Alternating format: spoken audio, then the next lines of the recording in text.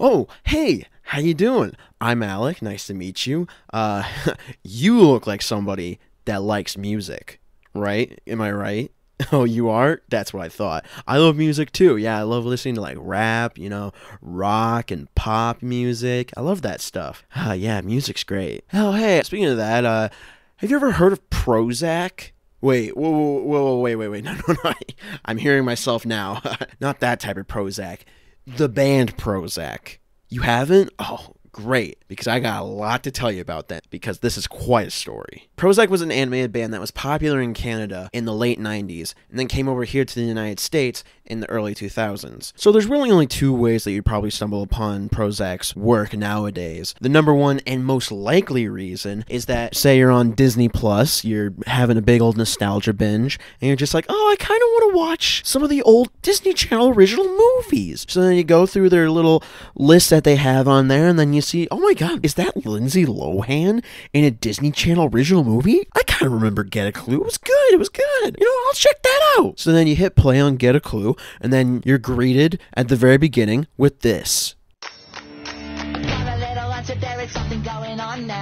And you're listening to this song, and you're just like, oh shit, this is kind of a bop. Yeah. Ooh, who is this? Dang. I have to remember to check the credits for this song. But then you start actually watching Get a Clue, and you're just like, oh shit, Brenda's song is in this movie? And then you just completely forget about that song at the very beginning until the credits, and the song starts playing again, and you're just like, oh shit, it's the song from the beginning. I gotta remember to look up who plays this song. And then you look at the credits, and then it says, Get a Clue, performed by Simon and Milo. Or the number two reason, if you're like me, you have Disney's Extreme Skate Adventure for the PlayStation 2, Xbox, or GameCube, because it's the skating game you had if you were raised Catholic, and you decide to play it one night, so you pop it into your old dusty PlayStation 2, and then you start up the game, you pick your character, obviously the character that you made way back in like 2005, or whenever the fuck this game came out. When the fuck did this game come out? 2003? Jesus Christ, was I really 6 when this came out? And you start off in the home world, Hollywood, and you're greeted with this song. Nice.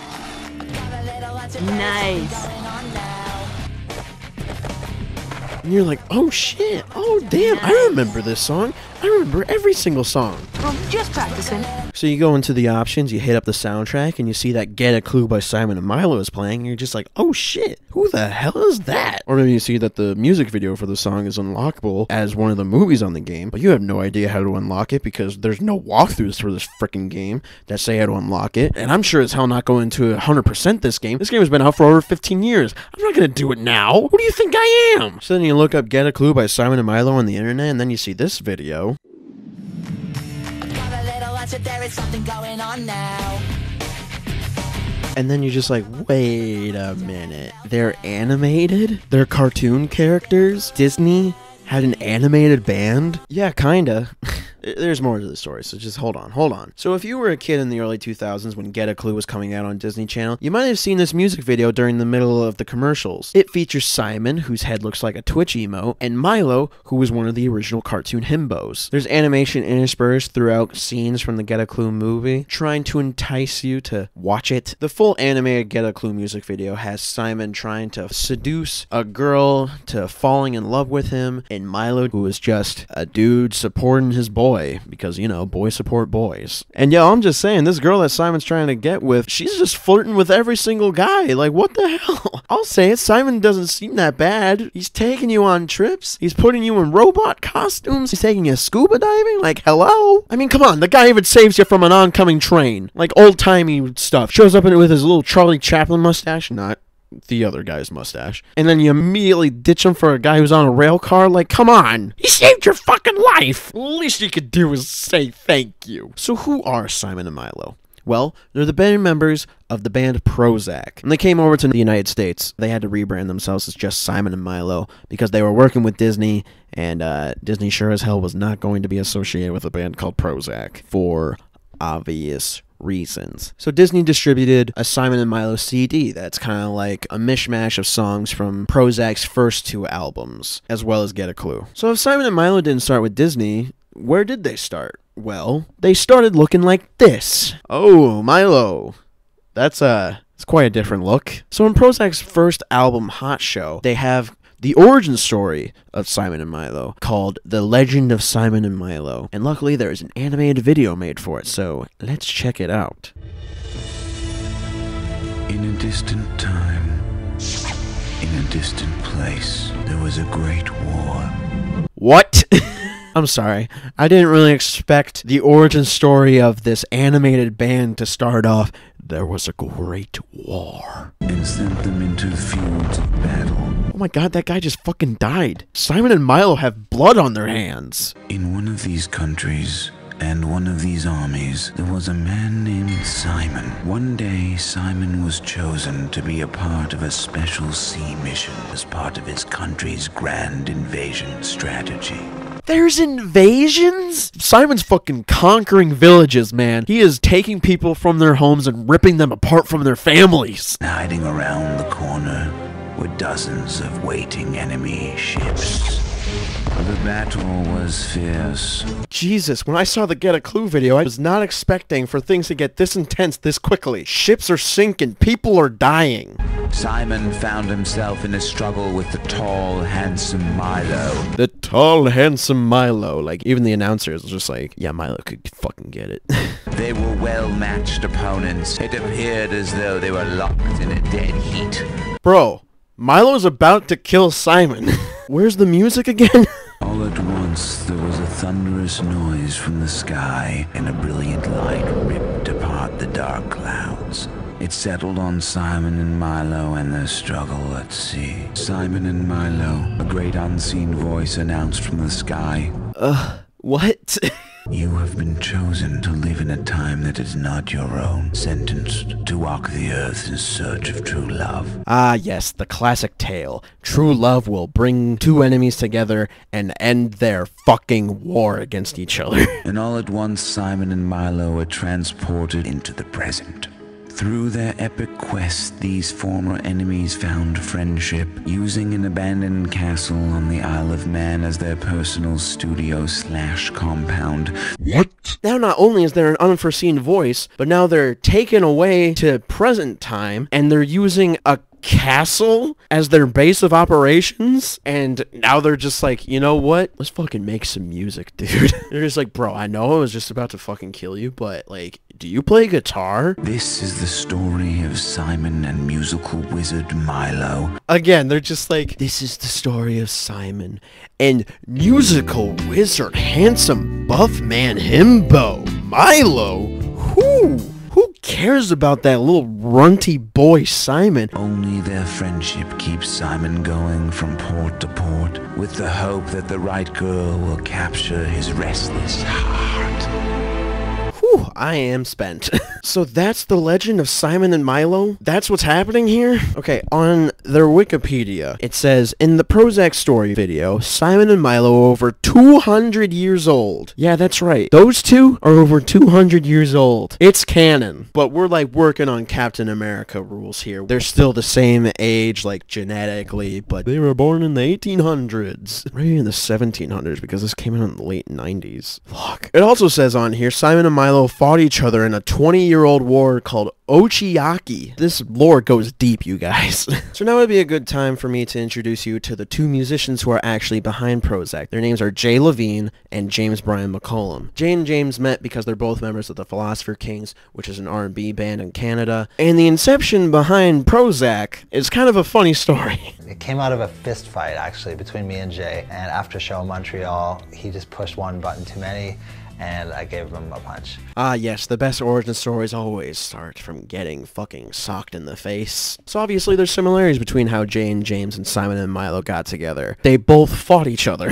However, Simon and Milo's fight, it took 20 years for it to get to its peak. So that's how the band got started. They put out an album called Hot Show. It did pretty well, but like, why didn't they still keep making stuff with Disney? I mean, Disney is Disney, you know? Like, something must have happened, right? Maybe we can look at their other music videos and see what might have happened. Tell me, Simon, what seems to be the problem? A little sexual frustration.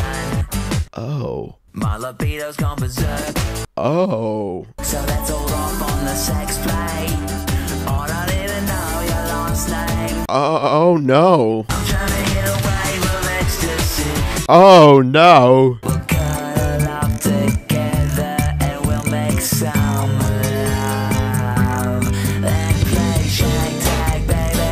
Oh no. In the way we are together. Oh my god. So if you ever change your mind. Ah. I did not come to touch. I like to watch. I like the way you bounce. Well, I guess we know why they're not working with family-friendly Disney anymore. Simon and Milo are horny. The worst thing possible.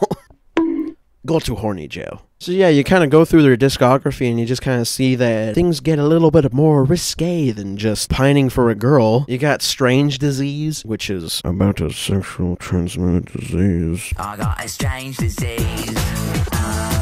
Oh my god, what the hell did he eat? He ate a fucking boat! Who knows what could have been on that boat? Scurvy. I just love that Milo's right there next to Simon, just like, don't worry, man. You'll get through this. I know you have a fucking weird-ass disease, but you know what? I'm here for you. Look at this, the nurse called the fucking horny police on Simon. I got a strange disease. Bye. Sorry, you're getting incapacitated for having a weird disease that you don't know what the hell it is. I got a strange disease. Oh my gosh, now he's in an insane asylum? Like, God, he was in class just an hour ago. Man, the system works quick on people with pre-existing conditions. Ooh, did I get a little political there? Uh-oh, remember to vote, everybody. Oh man, here comes Milo here to save the day. Oh, he's ready to fuck shit up. Oh my god.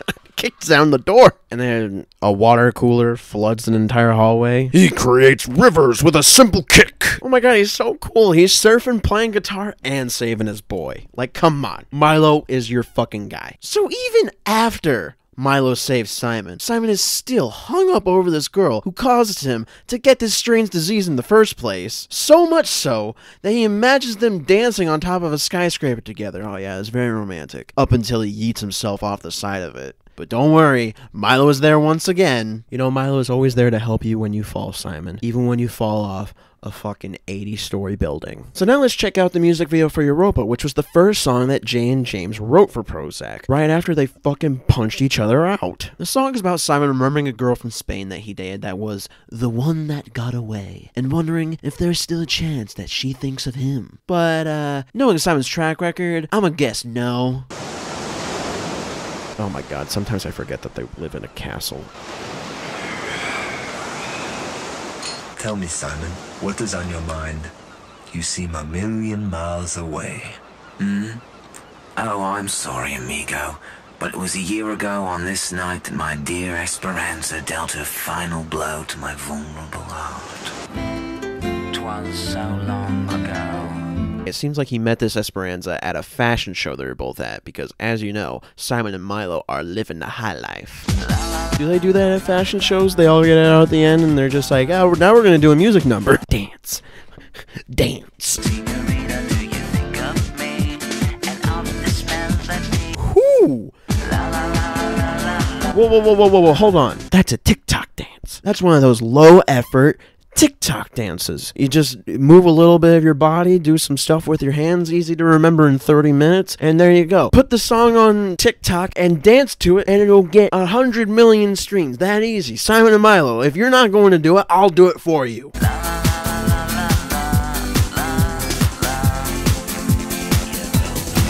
Yeah, you're welcome.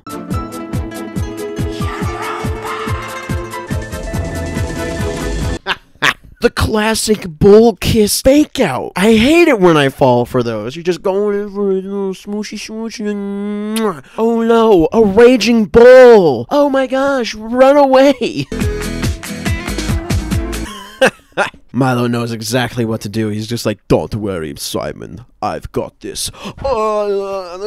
I will fend off the beast with nothing but the shirt off my back.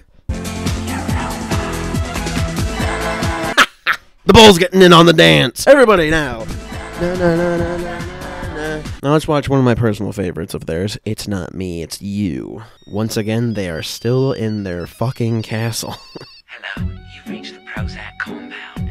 Yo, Simon, you're right next to the phone. It seems like you're waiting for that phone call. Why don't you just pick up instead of letting it go to answering machine? Hello? Hello? Simon, I was thinking about our talk last night, and the truth is, it's not me, it's you! Oh boy. Simon's getting dumped. What else could fucking happen next? Ah! What's going on? Why are we in the real world? Everybody, we're in the real world. Mayday, Mayday, we're in the real world now. I like how in this gymnasium, there's Simon and Milo's heads on this basketball court, and there's banners for Simon and Milo. I just like to imagine that somewhere in the world, this gym still exists, with these still in the gym, and like, it's in a functioning school, and like, the high school students just come in one day, and they're just like, who are these cartoon characters on our basketball court? These are mascots? They're just two guys? Simon and Milo are just like the mascots for like one high school somewhere in the world. We are the East High Prozzaks. Dude, these cheerleaders scare me. They get up all up in your face in the camera, and you're just like, oh my god, what did I do? Extra, read all about it, newspaper spin, woo, woo, woo, woo, woo. It's not me, it's you, Simon. I'm just saying you're a fucking cock. Are these girls doing another TikTok dance for us? I'm just saying, the material's here, you guys. Let's get to it. I'll start.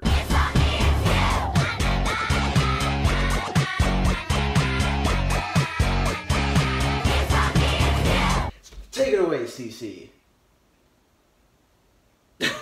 Now both Simon and Milo have to go on a Maury-esque show in order to confront all of Simon's exes at once? Like, geez, man, maybe it is you. Simon, obsessed with perfection, can't find true love. Little bitch boy.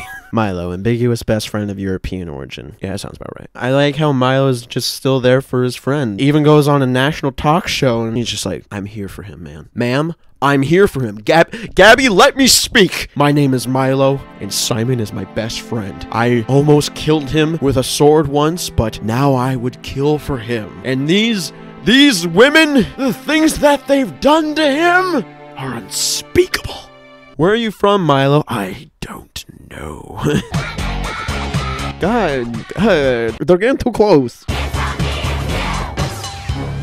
Oh my god, we're back at war. Oh my god, Ochiaka #2 is happening. Simon and Milo, look out. However, instead of focusing on this battle going on around him, Simon calls this girl instead. Yeah, he probably saw a fucking hole and was just like, I should call her. And then suddenly Milo and him are being chased through the streets by an angry mob. Probably because they committed war crimes while in the service, I'm just saying.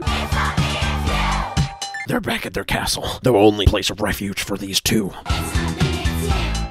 Oh my god, it's all the cheerleaders. They're in the music video. They're animated. Are they real people or are they just cartoon characters? What's happening? Oh my god. They dissed them in the real world and now they're transforming themselves into cartoon characters. They're coming for them in the cartoon world.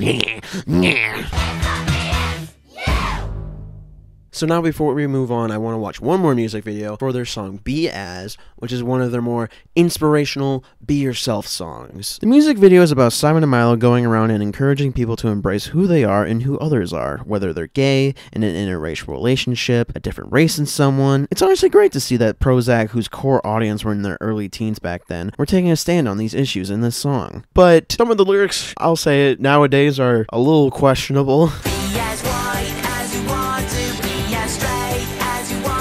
Be as white as you want to, be as straight as you want to. Maybe you shouldn't be a proud boy about how white and straight you are.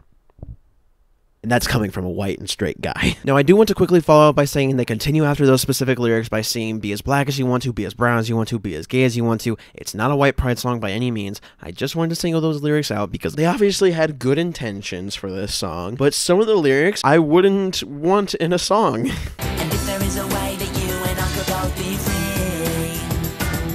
They keep it up that Milo's just from somewhere in Europe. We don't fucking know. Alliances can be cruel when you're alone without nobody. Oh, thanks. I'm with two guys in like their mid-20s and 30s now in school. Now I'll never get beat up. Don't let anybody stop you.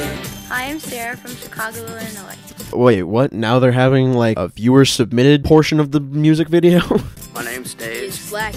I'm from. I find it weird that the white skinhead-looking motherfucker is the one who's saying be as black as you want to. You're sending some mixed messages here, you guys. Be as shy as you want to. And I go to Washington High. Did that kid just say he goes to Washington High? Is he like doxing himself on this song? What? Sex have everybody bugs me at school. Be yourself. Tag yourself. That's me. Be yourself. Be as white as you want to. Be as black as... Uh-oh. Is that Simon doing blackface? I mean, there could be like the argument is just like, oh, there's an alternate version of Simon where in this alternate universe he happens to be black. But you know what they were doing. They're obviously just putting Simon in different races and whatnot. Instead, just like let Michael go out front and sing over his face, be as black as you want to. There you go. You got Michael there. Don't make your white character black. That's animated blackface, guys. And now you're making him put... Oh, no. This isn't a great look, you guys. I'll say it. I know what you were trying to do, but it didn't come across that way. But obviously, this music video is from a different time, alright? I'm by no means here to cancel Simon and Milo. I'm just here to make a video about them. Also, let's not forget that like 90% of the song is pretty progressive for nowadays, and for when it came out 20 years ago. Alright, anyway, moving on. Where are we in the history of Simon and Milo and Prozzak? So our boys Jay and James, they put out the 2 albums for Prozzak called Hot Show and Saturday People. They even made a VHS with a lot of behind the scenes stuff, as well as most of the music videos that they made. And one of the behind the scenes bits for this VHS is them getting mobbed by fans, and all the fans are just like preteens or young teenagers. All these kids are fans of these horny cartoon characters. I love Prozzak. I love the music.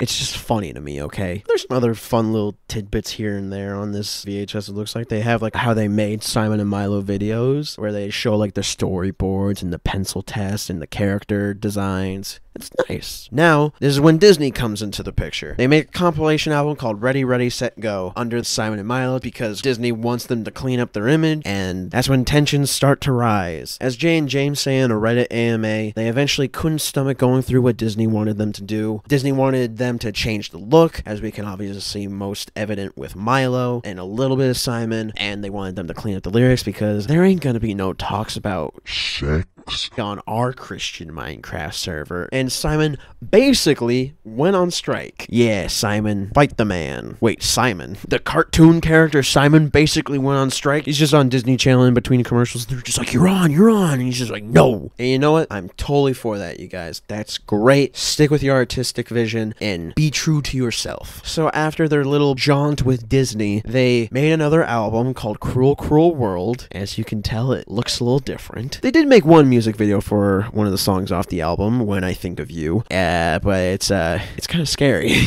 When I get this feeling down below, all along.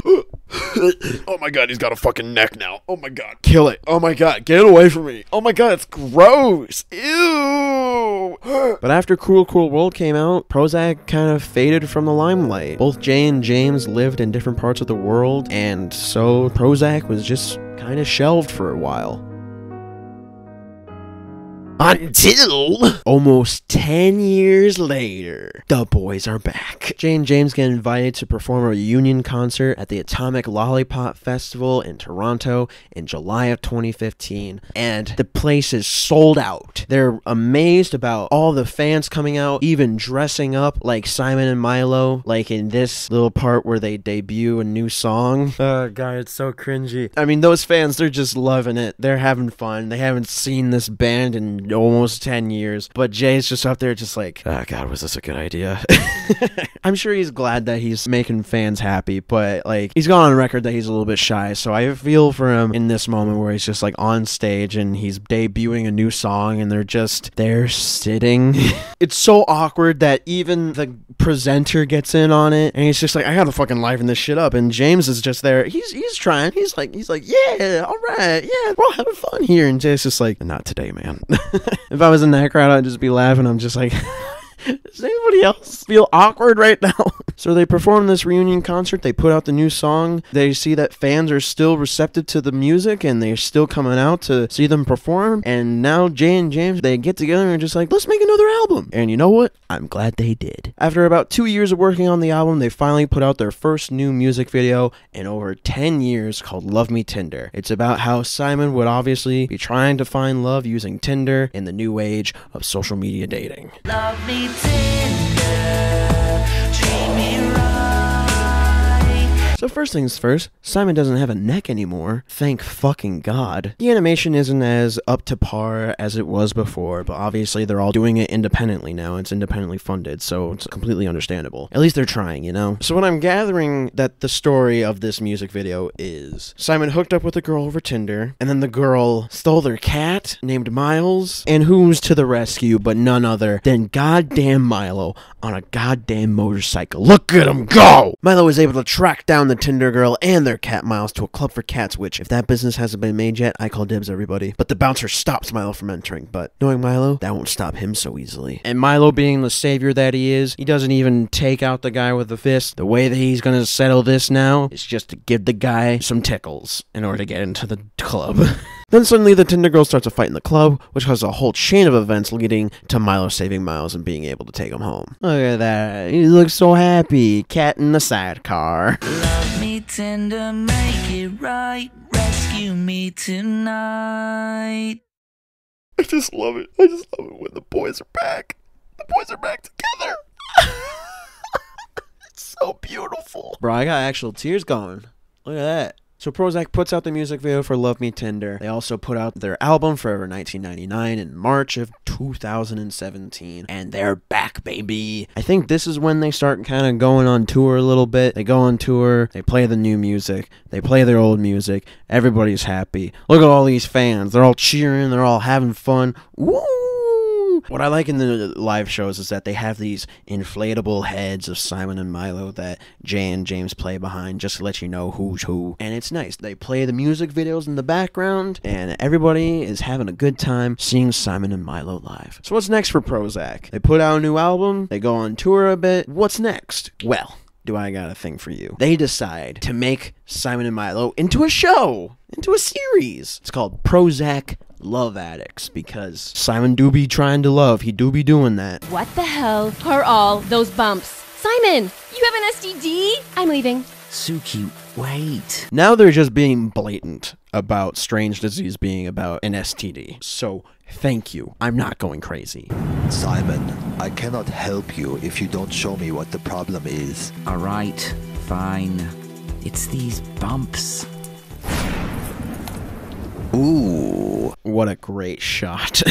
You know Milo's your fucking bro when he's just like, dude, just show me your dick. Just show me your fucking dick. Ooh, I might be able to help you with those love bumps. Can you guess what our solution is? Yep, that's right. Hypnotism. I want you to think back to the first time you ever had love bumps.